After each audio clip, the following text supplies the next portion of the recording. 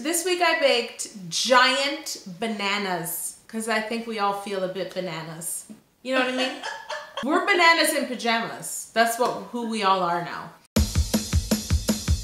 I baked 16 pounds of my banana cake in 2 rectangular pans, so 8 pounds each. I'm going to level both cakes and remove the caramelization from the bottom. Imagine banana cake in bananas. That's the ultimate cakeception, right? I already made carrot cake in a giant carrot, so it's only fair that I treat banana the same. The next thing I'm gonna do is use circle cutters to cut perfect circles of banana cake out of my 2 rectangles. I'm using 2 different size cutters, so I chose a 3-inch cutter and a 3¼ cutter. Yeah, that's what I did. So I'm gonna cut 3-inch circles out of one cake, 3¼ circles out of the other cake, and then I'm gonna line up all my banana circles and simple syrup them.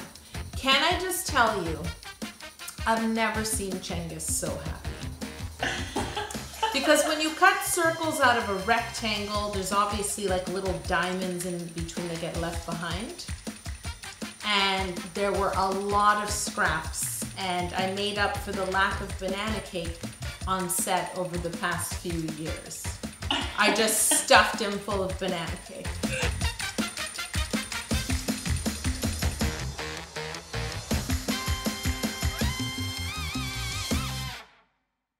Now that the simple syrup has soaked into my banana cake circles, I'm going to glue them together or sandwich them together with ganache. Now normally when I fill and stack cakes, I do it upright. I'm not doing this for the banana. I need to stack them all sideways, kind of like I built the carrot. Then what I need to do, in order to help the curve, you kind of have to slice some of the discs on a diagonal because they naturally want to line up straight and the banana is not straight. And mainly because I love chocolate banana. How good would it be if you bit into a banana and there was chocolate inside? Like with all this grafting they do in the world, can't they figure that out? Like when you eat a banana, there's just like a row of chocolate in the middle. That would be great. And I need to repeat it a second time because as usual, Yolanda has to torture herself and make 2 difficult things. My defense is I want 1 whole and 1 peeled. Right, that's fair. Okay, our cakes are chilled, the ganache is fully set, it's time to carve these cakes. So they have a nice curve, but they still need to be rounded out and they need to be a little more tapered at the top and at the bottom of the banana. So I used a small serrated knife for this. I found it easier. I had bananas as a model, much easier to work with than watermelons, once again. If you leave them sitting around a long time though, they do get brown. So, they get upset. They get upset, yeah. So just take your time carving the shape of the banana, and once you're happy, you can crumb coat the whole banana in chocolate ganache. That's right, more chocolate. Yum.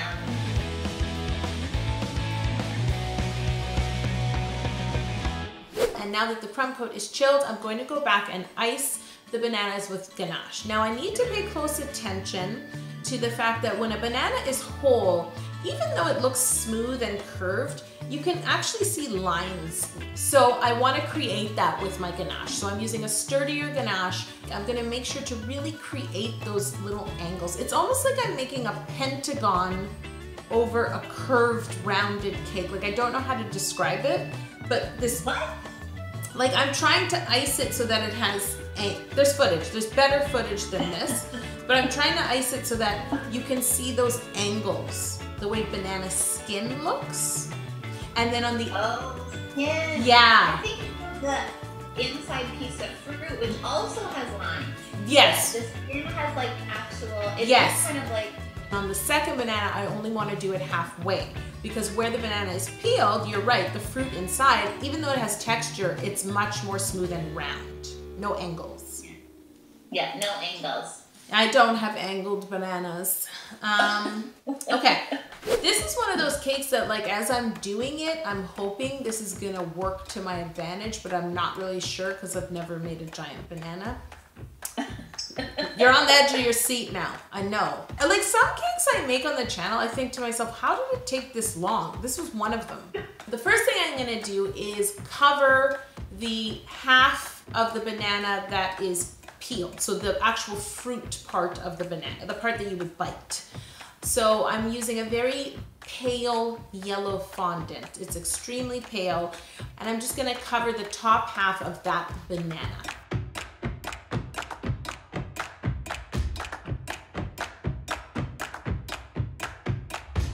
And now I need to texture this fondant. So I'm using a sculpting tool, a veining tool actually, and I'm first doing lines that are vertical along the curve. And then I need to use that same tool to create lines that run horizontally between two vertical lines and in either direction. So try not to think about it too much.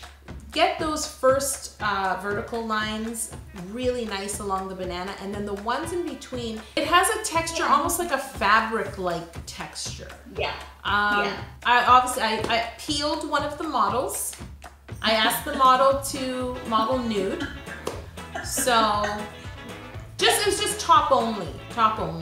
So she peeled, and then I used that banana as a, yeah, I used that banana as a model.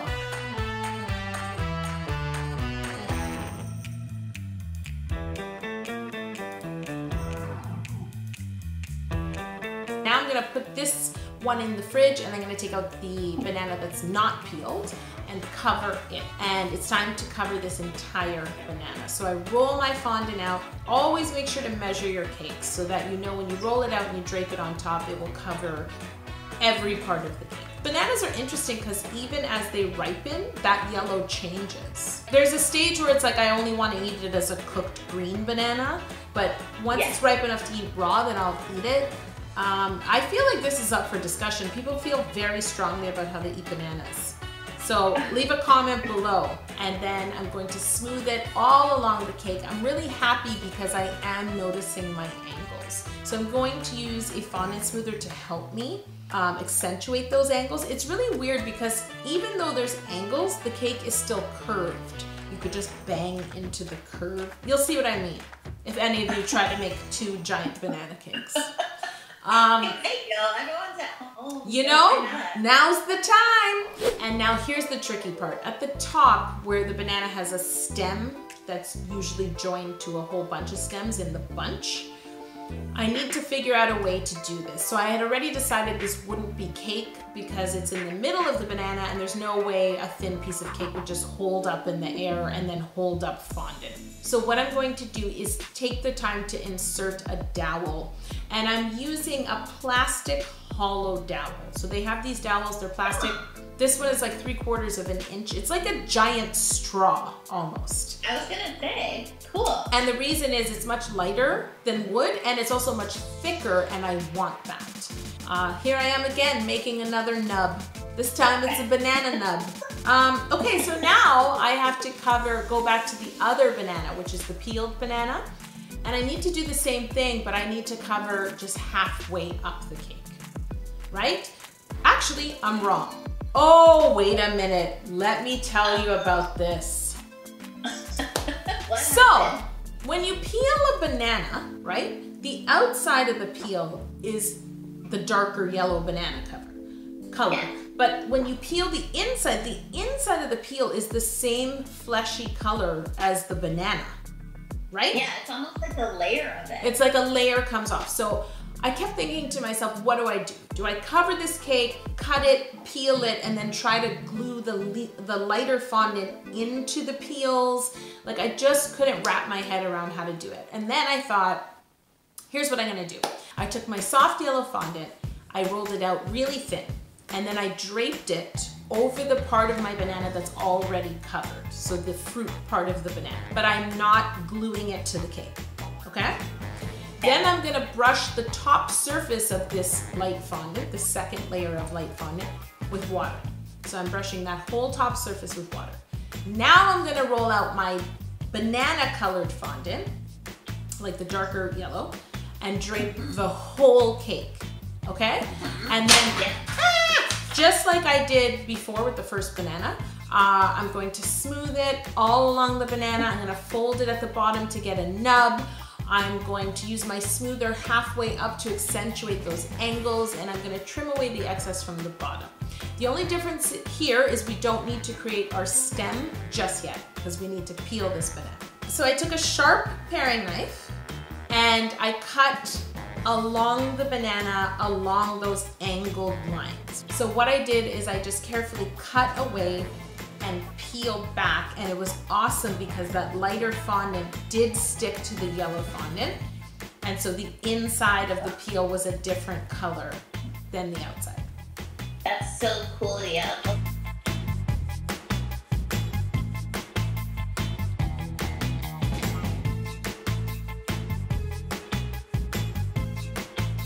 Sometimes risks have consequences. God. So although I'm happy I did it this way and it worked, the problem is when I was cutting one of the peels, my knife went too far and actually cut into the banana that I had textured already. Oh no. Ah! Now on bananas.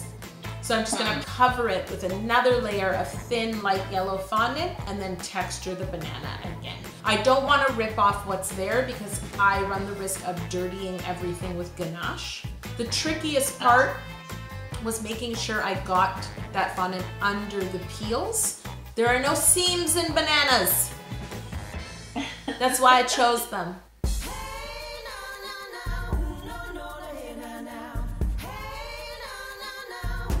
I need to texture the inner light fondant of the peel because that same banana fruit texture is also inside the peel. So again, I'm going back to my veining tool and just carefully marking those lines just like I did to the banana. If you're currently going bananas and you're a banana in pajamas, please subscribe to this channel. There's loads of cakes to watch in all your spare time. Oh, and to make, yes, make them. You don't have to start with giant bananas. You can start smaller. We actually have a bunch of live streams available. You can bake at home in your pajamas, so check out the link below. Maybe there's something you want to try and make. And I also clay extruded some of the light yellow fondant and put a few strands along the peels. You know when you peel a banana and you get those like extra strands? That's my one complaint about bananas. I could do without that. So I'd like some chocolate inside and none of those strands. Thank you. Thank you, farmers. Yeah, if you guys have any complaints about fruit that you'd like to leave below, we'll put a link to the fruit complaint board. It's already filled with comments about watermelons. Don't even get me started on mealy apples. Don't make me go there. Now my biggest beef now is the flavorless strawberries that exist. Yeah, they're weird. They're totally weird. You're right. Like, I ate a strawberry that tasted like dirt. I'm not even joking. It's like some weird, like, prank. I need to paint the banana and the inside of the skin. So the fruit part of the banana and the inside of the skin, because bananas brown quickly. So right now, it's the right color and it's very light, but let's face it, it only remains that color for 1 second after you peel it, right? So we gotta make it look like air has hit this banana. And in order to do that, I'm painting these surfaces with vanilla. It's the perfect color and it's not too dark. And painting with vanilla is really great because it smells amazing. And it's already, you don't need to dissolve it at all. It's already thin. So I just painted all those surfaces with vanilla to give it a more natural banana look. Oh, now it's time to paint the banana, like the skin of the banana. So I'm going to dry brush the bottom of the banana near the nub and the top, the stem, with a little bit of a color I have called citrine. It's actually a really bright yellow when you dissolve this powder with alcohol, but when you use it dry, it's more of like a really yellowy green. And I'm dry brushing these parts of the banana to make it look like it was once green and it ripened to be yellow. It has to look like natural coloring. And I also cut the stem of the banana a bit, because often when you rip it off the bunch, it rips, and then that sort of open wound turns really black. You know what I'm talking about? Like when you rip the banana away from its siblings, right? There's like a wound. So that part I also painted with my brown food coloring. Now it's time for the part I was avoiding. Uh-oh. Well, I gotta bruise the banana a bit. It has to have some brown spots, some brown lines. Like they're very tender, right? You mishandle them and you can tell, right? I'm gonna use a few different brushes. I'm gonna use a smaller brush and just start to paint dots. Some of the dots are separate, some are in a cluster. I also sort of painted fine lines along the angled lines of the banana and then used a dry brush to go back and blend them together. I did a couple of lines that look like gashes, so not along the angle, but just sort of here and there.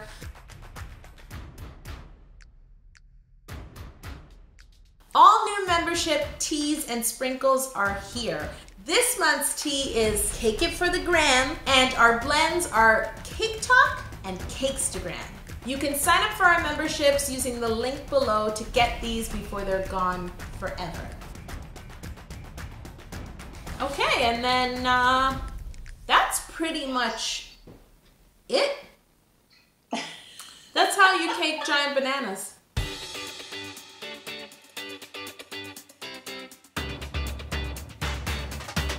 Those 7,000 steps. Yeah, just follow the 7,000 steps and you too can make giant bananas. If you loved watching me create this cake, you can find more cakes right here. Thanks, Bananas in Pajamas. Bye. I'll see you next week.